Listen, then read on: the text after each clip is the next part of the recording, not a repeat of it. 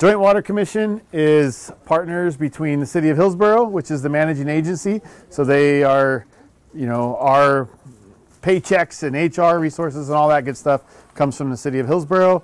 But partners are Tualatin Valley Water District, the City of Beaverton, and the City of Forest Grove.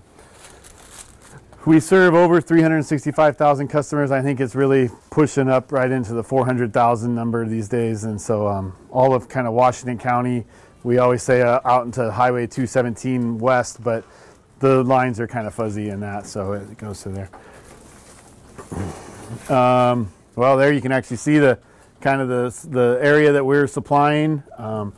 Currently, we are the largest conventional water treatment plant in the state of Oregon. I assume we will lose that title when Portland gets their water plant up and running, but we're rated by the state currently at 75 million gallons a day, although with the current expansion that we're wrapping up, we're increasing by 10 million gallons, so we will be at 85 million gallons a day once we're approved by the state for that. So I know one of the questions you guys are looking for was how much, this is about 62 acres that we sit on here.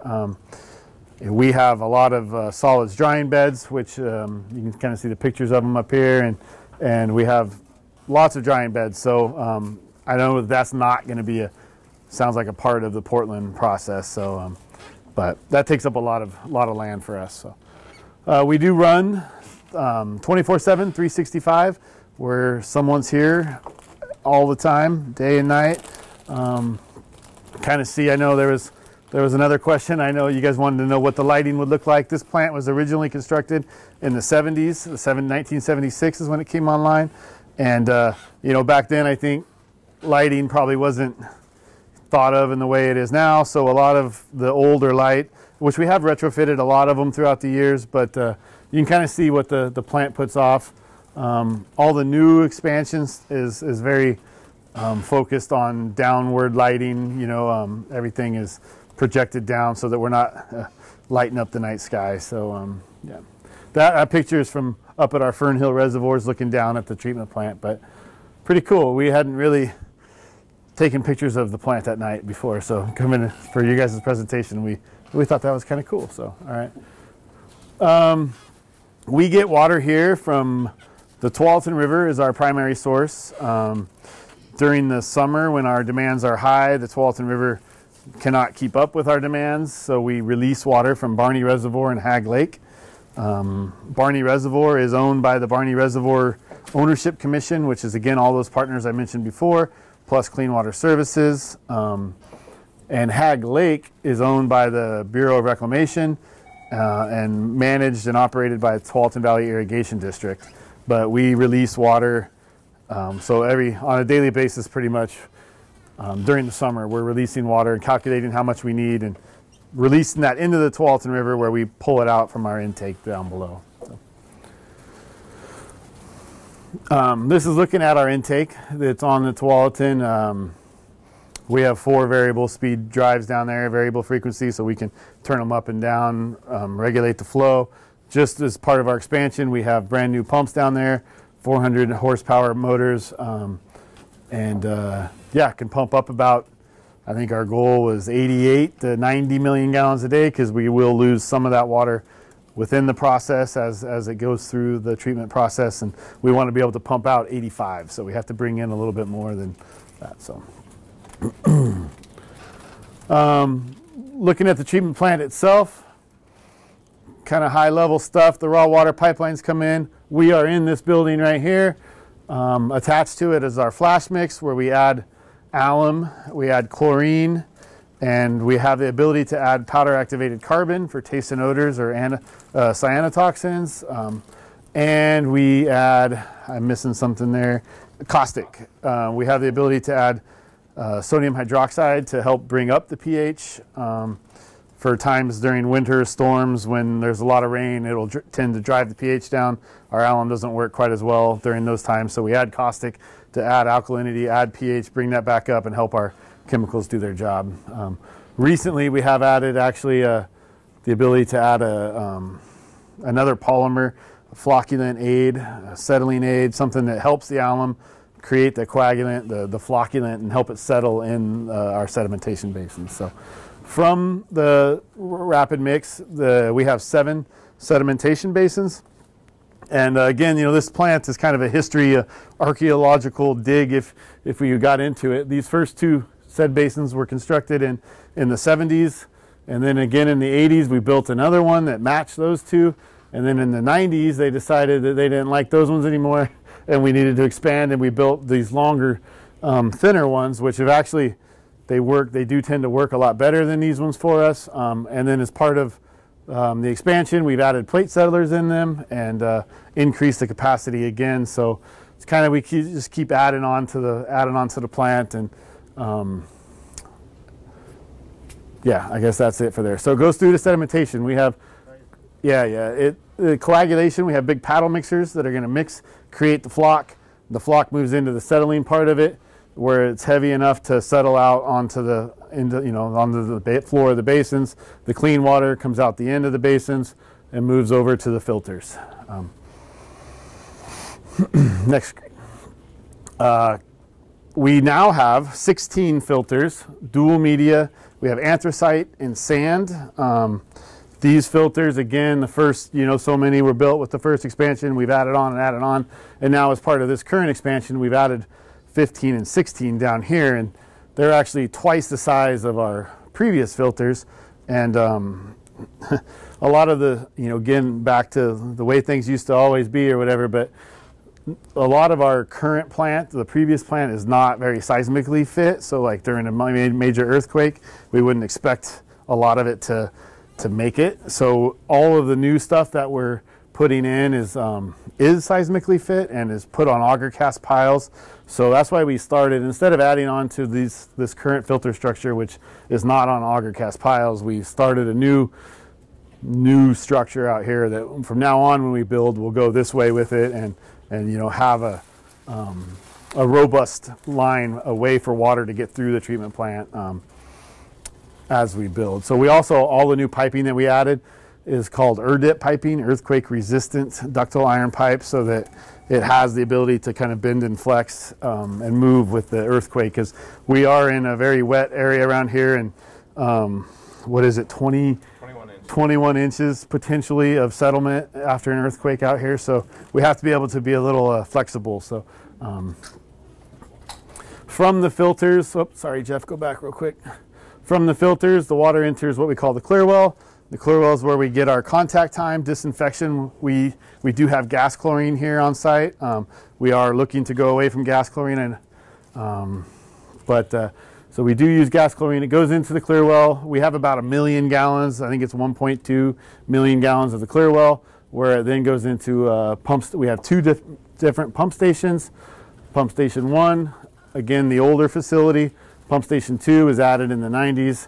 So they both pull from this clear well and pump out into the distribution system.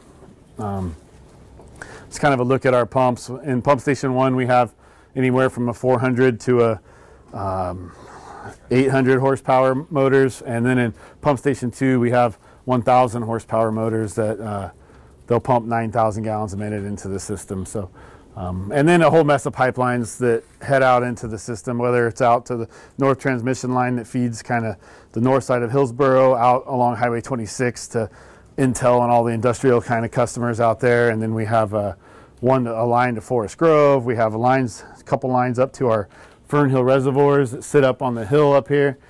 We have 2 20 million gallon tanks that sit up there, and then they feed what we call the south transmission line down to the southern sub part of Hillsboro, all the way out to Beaverton. So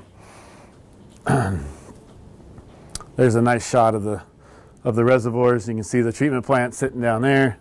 The reservoirs here. The pipelines come through the trees right there, and then feed out the backside of the tanks. So we're actually draining one of those tanks right now for some repairs on the roof. So that's kind of it's not something that we do quite regularly. 20 million gallons is a lot to get rid of. So.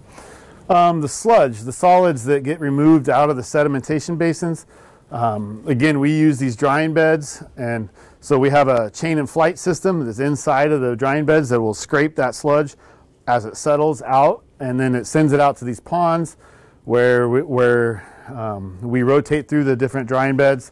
We let the sludge dry. It's really kind of crazy stuff. It looks like you're walking on the moon or something. As you know, once it's dried up, it's and then we have contractors come in and they haul it out and they take it to the waste management. It's because there's really not our sludge isn't. You know, there's aluminum and dirt from the river, so it's not like a wastewater where there's a lot of useful solids in there. But the landfill is able to use it for fill dirt and stuff like that. So. What do you do in the winter when it's raining all the time? Yeah, so it's pretty much a summertime drying process. So we have enough drying beds to kind of rotate through them, and then we'll usually have some sort of a system where, you know, we'll have like these two ponds will be full, and then going into the summer, those are the ones that we pretty much don't use them for the summer, and we'll just let them dry, and then at the end of summer, we'll have them hauled out, and so they'd be nice and clean, and then the next summer it'd be a different two or something. So just kind of rotates around through there, and we. Sludge doesn't really reabsorb water, so we have one drain. If it's sent all summer drying out, we can let it go over the winter, and it doesn't really absorb all that rainwater, so it doesn't get really wet again. It kind of just runs off of it. So. Yeah, it is some weird stuff. But chemicals that we use here at the treatment plant, we do use aluminum sulfate or alum for our main coagulant. Polymer, we have a filter aid polymer, which is fed just ahead of the filters, so it helps any particles that might get there. It helps the media. It helps those particles stick to the media so that as it gets filtered out. Chlorine we add for disinfection, but also for, you know, to make sure that the water is safe to drink by the time it gets to the taps. We need, you know, it's required for like a 0.2 milligrams per liter at the furthest point of the distribution system. So typically our residual leaving the treatment plant is a 1.0 to a 1.3 around that area as we pump it out. Sodium hydroxide, caustic, corrosion control, but our target pH leaving the treatment plant is currently a 7.7. That might be changing, adjusting as the Willamette treatment plant water. Willamette water supply system is a new treatment plant that's going to be kind of tied in to the other end of our system, so we may increase our pH to kind of help match that, but that hasn't really fully been worked out yet. And then a powder activated carbon for taste and odors and algal toxins. So those are the chemicals that we have here. Could you go back for a second? Yep. When you use the term polymer, I think plastic and byproduct of the oil industry. Is that correct? That's a great question. Plastic, probably yes, to some degree. They are NSF approved chemicals. These, you know, we're using stuff that is, we are feeding such a small dosage of it that, I mean, none of this is going to make it through our filters, but I don't know about the oil part, whether that's... So, I don't know exactly 100% sure. The filter aid polymer is a polyacrylamide. I'm not sure about that. I do know that our coagulant and flocculant aid polymer is hydrocarbon based. It does have a hydrocarbon solution in it. But like Chris said, it is NSF, which is the National Sanitary Foundation. Anything that gets put into water has to be certified, and it's very strictly regulated to quantities of how much can go in. And like Chris said, we're way below any of those allowable limits. That is the polymer feed rate and stuff is something we have to report to the state on what we're using and how much, what our max dose was, and those types of things on an annual basis as well. So, yeah. So before you continue also, so from the time a water molecule enters the intake, yep. How long is it until it leaves? Well, there's a lot of, it depends on that question. Depends on how much water we're making, because currently today we're probably making 30 million gallons a day, but during the summer, you know, we could be anywhere from 60 to 70. So the more water you're making, the faster it's going to be to get through here. We have 7 of those sedimentation basins. It would depend on how many of those we have online, because the more we have online, the slower it's going to go. But I would say that at the fastest, it could probably be 3.5 hours before it's through the treatment plant, and probably on the slowest, it could be, you know, goodness, a day or so. You know, if we were only running a couple of basins that are really low flow, it could take a while. Ballpark numbers, but yeah. Deliveries, we usually get, yeah, well, I guess these are pictures of our chlorine tank delivery and alum. We get alum about 2 loads a week, 2 trucks to fill. We have 3 alum tanks, and we go pretty much about once a week. We'll get a delivery of 2 trucks. Polymer, that's a much different story. You know, we get about an 18 bag pallet shows up, and you know, every 6 months or so. It's a pretty infrequent delivery. Chlorine, we get about once a week. Maybe in the winter it stretches out to 2 weeks, but anymore, our winter demands are climbing as well. People are different partners that have ASRs, the aquifer storage and recovery, so they're filling their ASRs during the winter. So our winter demand is starting to climb to where we don't have the big drop off we used to see. Caustic soda, we get about once a week in the summer, and again, it can stretch out to every 2 weeks in the winter, but once a week is a pretty fair statement for sure. Powder activated carbons, those get delivered in these super sacks. You can see a super sack. And we don't feed carbon very often. In fact, it's very rare that we do feed carbon. I think the last time we fed it was in 2008, and prior to that, it was 20 years, I think, previously. So it's only when something goes wrong in the system above us, and we get, like, you know, taste and odors or algal toxins. So yeah, so we're not getting deliveries of those very often. When you say deliveries, does that mean it's just one truck? Typically, it's one truck. Yep, the chlorine will be on one truck. The alum would be the only exception to where to fill a tank it will take 2 trucks. So, yeah. I just wanted to say this plant is a little more than 50% of the capacity of the triple run plant. And this water is a little more challenging to treat, so it might take a little bit more than samples. But if you double those numbers that Chris just put out there, that's probably a conservative estimate for the number of truck chemical deliveries that you might see at the moment. I know Yeah. it's a question we didn't ask. Yeah, no, yeah. So Chris, when you get these canisters of chlorine is fairly dangerous Yes, chemical absolutely. in concentration. What happens to that? Does it go into like a containment area and, you know, like a double wall protection, or what is the process? Yep, so great question. Leads right into, we have quite the process for the chlorine. Chlorine is a very hazardous chemical for us, and that is one of the major reasons that we would like to not have chlorine any longer and go to a bulk hypo or something like that. But so we have what we call the process safety management, which is where, I mean, we have sensors down there. We have a scrubber, you can see, in case there was ever a leak. It's going to be captured in here in a caustic solution, run through a caustic solution, and then neutralized. But so we have 9 cylinders, 9 1-ton cylinders here on site, and typically a delivery will bring in 3 at a time. So we have 6 of them will be connected, and we'll be using 3 of those, and 3 of them will be on standby. So when the first 3 run empty, the other 3, excuse me, the other 3 will kick on.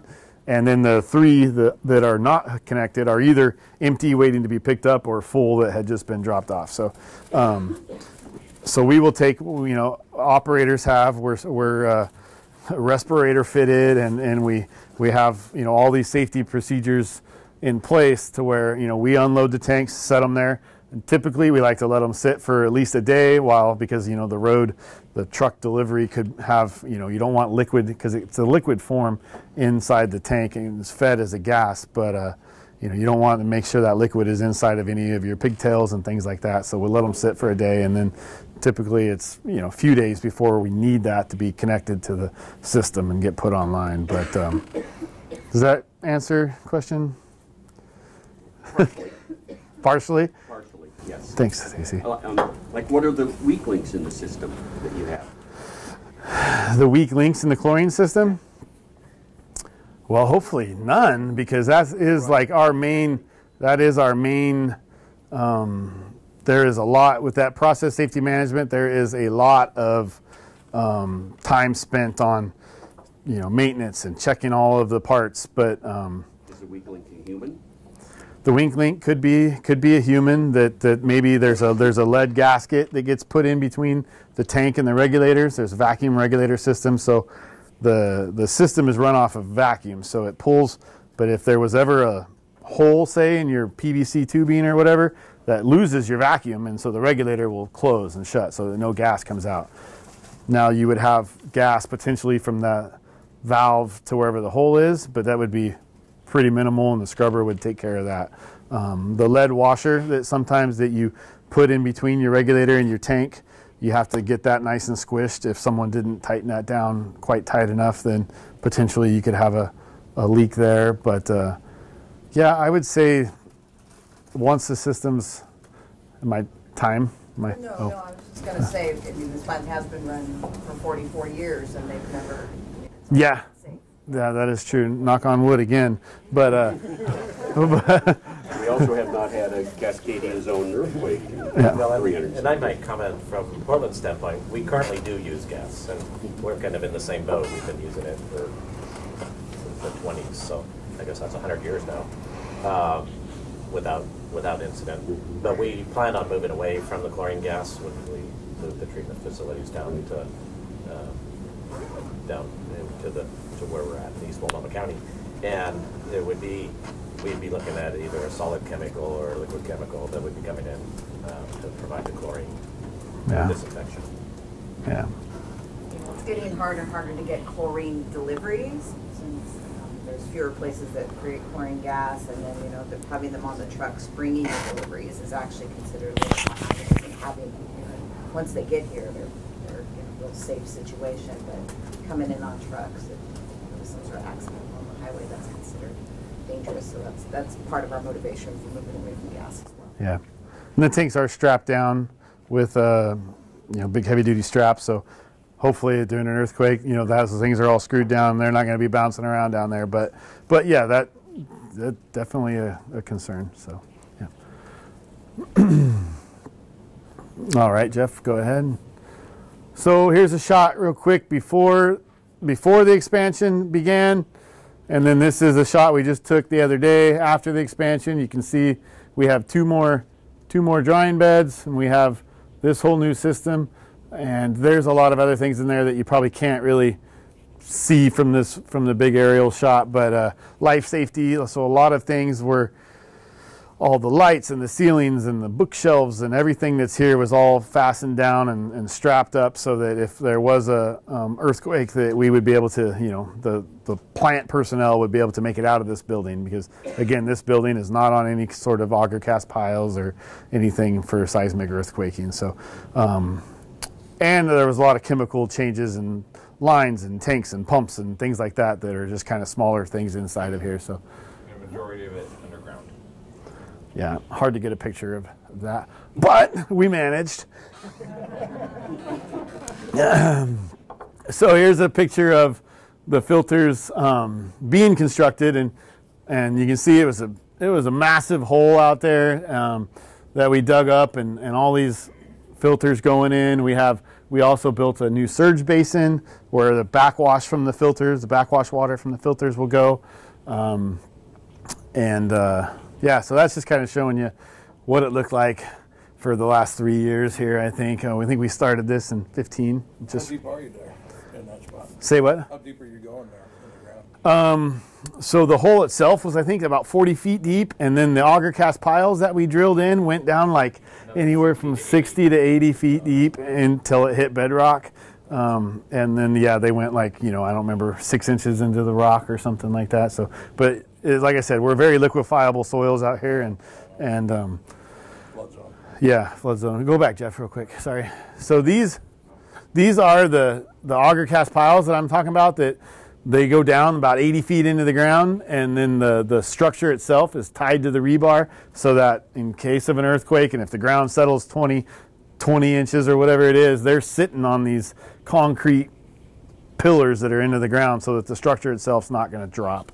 It also would keep us from floating, I suppose, if we did have that same earthquake and we flooded, and these are going to hold everything down. So this was probably one of the questions. I know we probably one of the loudest parts of the construction was when they were drilling this. So you can see this thing here is just a big drill bit that it's drilling down into the ground, and then as they pull it out, they're pumping concrete in as the drills pull it out. So It was definitely, if not the loudest, it was right up there with one. And gosh, what was there? 82 or more than that? More than that, I think. Yeah, maybe 82 under the filters and another 60 or something like that under the surge basin. It was, so there was a lot of those auger cast piles drilled.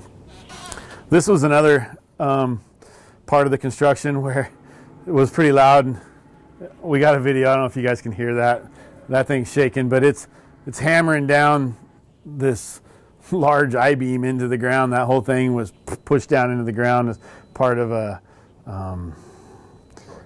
shoring for a hole they were digging out there where they connected to our clear well. So that was also made some good noise for us. So yeah, so there's, after the hole was in September of 17, the hole was dug and everything, and then this is kind of what it looks like now, the finished product. So we'll go out there and see all this. So I don't know, but permits, I just kind of wanted to, we won't go through all these. I don't even know what they all are, but there was a lot of permitting that we had to go through for all of the construction work that, you know, we weren't just allowed to go dig wherever we wanted, but OHA, DEQ, the county, yeah, so it's just a quick kind of cost estimate as to what our expansion cost us. Sladen was our contractor on site that did all the work, and Jacobs was the engineering firm that designed everything. So, and then of course our kind of time that was put in. So, rounded out at about, you know, an even 33,328,508. Project schedule, you know, we began designing and everything else clear back in 2016, and all the kind of, you know, when construction actually started in January of 17, we started digging that hole. Was the first thing that we did, and well, actually that's not even entirely true. The first thing we did was work on the life safety and all of those things that are happening inside of this building that didn't require construction, and then we moved out. The hole was the first thing that we did that was like real construction, but that didn't begin until July of 17. So we did that in the summer. Quick question. Yeah. So going back to the piles down on the ground, that was one of the noisiest parts of the construction. Looking at this timeline, that was only happening for a couple months, it looks like. Yeah, it was, absolutely. It was not a, yeah. And the reason it took that long is because that whole facility is below the groundwater table. So they had to de-water around, so it was really mucky. Otherwise, it would have been dry land. Yeah. It would have been probably only a month in timeline. Where is the 100-year flood stage around here? It's pretty close to you, isn't it? Yeah, it bellies up to our back of our property out there, and maybe even comes onto our property a little bit, but there's only drying beds out there and ponds, so we haven't built anything out there. Mm-hmm. And yeah, we're wrapping up the expansion, the project, like currently, like right now. It's getting close.